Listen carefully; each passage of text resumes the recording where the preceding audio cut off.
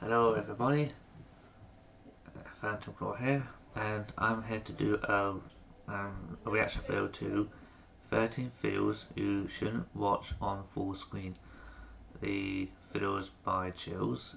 The link to the original video is in the description box down below. For those of you who want to go check out his original video, and let's roll the tape. Watching these videos on full screen is a major test of courage, so if you want to hang out in the comment section instead, I really don't blame you. Number 13. Formerly known as the Biltmore Hotel, the Graduate Providence in Rhode Island is said to be one of the most haunted hotels on earth. It was financed by Lace Weisskopf, a man who openly practiced black magic and wanted to use the building as a way to spread occult knowledge to the public. Now a YouTuber named Jack Steffens is sure that there is someone in the room with him at 2 a.m., so he records down the hall for a Not sign. sponsored, by the His way. suspicions are soon confirmed. Just want to pause here just to mention this video is not sponsored by any company or anyone, just so you lot know. Did you see that? With absolutely no editing cuts at all, Jack opens the door and turns on the lights. It's an extremely small bathroom with practically nowhere to hide, and no time for someone to quickly leave without getting past him first. Considering there's hardly even enough room for someone to stand on the other side of the door to begin with, it was probably paranormal. Number 12. A logging worker cuts through this large tree when it splinters up the middle and divides into two falling halves. Oh, Nelly. He first tries to roll out of the way, and then sprints away as falling debris covers the ground. He's lucky he made it out. He's lucky he managed to get away in time. and the only thing left running is his chainsaw, still stuck in the middle of the trunk. Number 11. A school bus stops to pick up a student on a quiet morning in Bartow County, Georgia. The driver in front of them waits like they are supposed to, but that doesn't mean the student is necessarily safe. Oh, she's very barely lucky. Steps into the street when a truck passes from behind at a moderate rate of speed without any regard for traffic laws. The student, who is looking down at her feet, probably would have gotten smashed if not for the quick horn, which makes her look up and take a few steps out of harm's way. The poor student looks absolutely terrified as She's very, very lucky. gets onto the bus, and the blue truck drives off like nothing happened. The driver was later taken into custody and charged with a wide array of violations, which is reassuring, but more than anything, I'm just glad that everyone was alright. Number 10. When you live in the middle of nowhere, Oh, no, anyone coming to your door... Oh, hell no. Oh, hell no. No, if this person came up to me with the intent to do harm, this person best hope I'm not hiding behind the door with a baseball bat. Because, you could probably guess what I would do with the baseball bat. Without going into too much detail, this person might be... Without going into too much detail, this person will wish they never messed with me. Let's just leave it at that. Pause for alarm, but when they approach your house wearing this mask, and with their hands tucked into their sleeves so as not to leave fingerprints, you know you're in extra deep trouble. A woman in Mason County, Washington watches this tall man stomp down her driveway towards her security camera, moments before disconnecting the live feed. I have little doubt that this stranger was going to try and enter their home, and based on what he was wearing, this person obviously gets a thrill out of scaring others and wanted to strike as much terror into his targets as possible.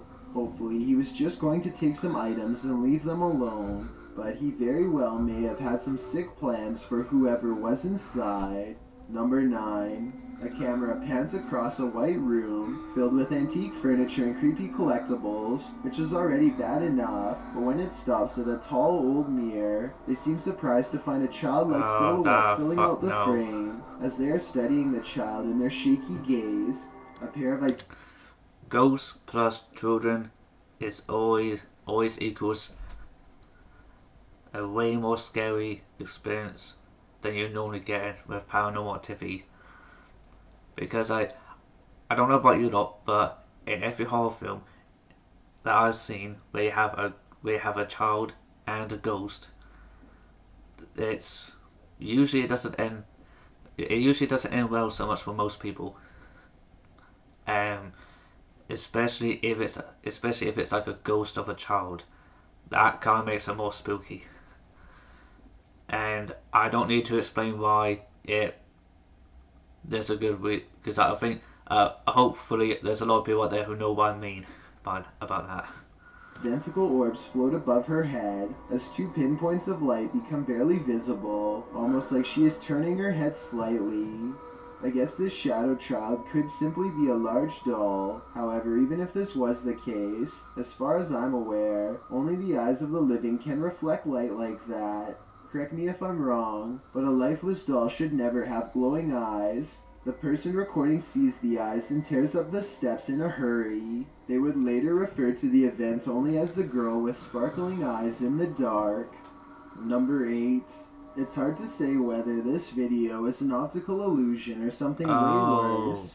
A White House official is walking next to former President Barack Obama when their reflection does not appear in the window next to him. Barack himself has a reflection, but this other person seems to lack one. This does look really weird at first, but it could Is he a just be the vampire? camera angle causing the reflections to overlap. Kind of like when someone stands beside you and shares the same shadow. Or maybe his reflection was visible in another window off camera. Still, I can see why this video would raise some questions. Number 7. Yeah, I'm guessing it's probably an optical illusion. I'm guessing it's an optical illusion, but I could very well be mistaken. Village in Sri Lanka is surprised by these wispy white creatures that seem to have invaded local plant life. The takeover looks to be confined to vegetation for now, but no one is sure what this new species could mean for the ecosystem or the world at large. They just seem to have simply appeared one day, and they apparently aren't going away anytime soon. The creatures are closely clustered together and seem to try their best to avoid touch, as shown here. When you zoom in all the way, you can see they have a head and bug-like legs at the top, but the bottom looks like no insect I have ever seen. Number 6. This rare Russian creature is being called everything from a mole to a troll. The phone quality is too poor to make out much more than a tiny humanoid hand and a small face. Whatever this is, it doesn't behave much like a mole, which I doubt would stay above ground with two humans so close. Anyway, try to translate this conversation if you can, and let me know if they ever say what kind of creature this is. Quantos saíram? Só um. Aí pra trás tem mais quantos? Cela 4 e a ala. Bora aquela pra cima aí. At the 15-second mark, you can see its hand more clearly, and it does look like it could have a well-developed thumb, which would exclude it from belonging to most species. With that said, I think it could perhaps be a baby possum, which do have opposable thumbs, and sometimes like to burrow underground. I could be wrong though, and even after almost 100,000 views, nobody seems to have come up with a concrete answer. Number 5. The Stanley Hotel in Estes Park, Colorado is thought to be Stanley very Hotel. haunted and was the inspiration for Stephen King's The Shining. A YouTuber named Ricky Rock requests the most haunted room. This person, I'll admit, the Stanley Hotel is probably like the one haunted building I wouldn't mind going to, possibly, because it does look rather, because it does look like, because I have heard of it, how like it was the inspiration for Stephen King's The Shining novel, which as I recall, I think there was a film adaptation of The Shining, if I remember correctly, and there's a part of me doesn't want to, but at the same time, there's part of me that does want to go to the Stanley Hotel, because it does look, because from what I've heard about the place. 418 and records himself sleeping. Sounds of movement originate from within the room. Then at around 3 a.m., he claims a spirit entered his body. This is the exact moment it happened.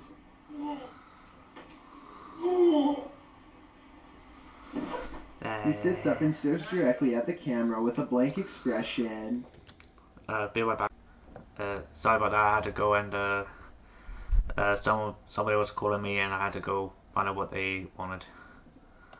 I guess he could still be half asleep, but many believe that he is under the control of a spirit, and that's when some presence apparently made him speak in tongues. Watch this part and tell me if it sounds like something paranormal or someone having a bad dream. The comment section of this video seems to be evenly split between fake and real, so let me know what you think based on what I was able to show. Number 4. A man is filming this old medieval building on the Mediterranean island of Sardinia when he notices the curtains of a balcony window are peeled back slightly to reveal a small grayish object peeking out from the bottom.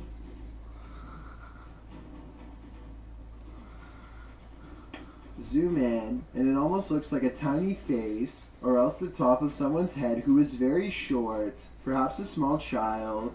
It could be a reflection of the palm tree swaying in the wind, or it could be a trapped spirit staring haplessly at the world to which it no longer belongs. Number 3. Okay, I think I'm gonna end the reaction video here. And I'm gonna chop out the last 3. If you want to find out what the last 3 are, I suggest you that you click on the link down below. It will take you to this original video on Josie's YouTube channel. And if you're enjoying some of the reaction videos I'm uploading, please give me a like, subscribe, comment, share, whatnot, and until next time, goodbye for now.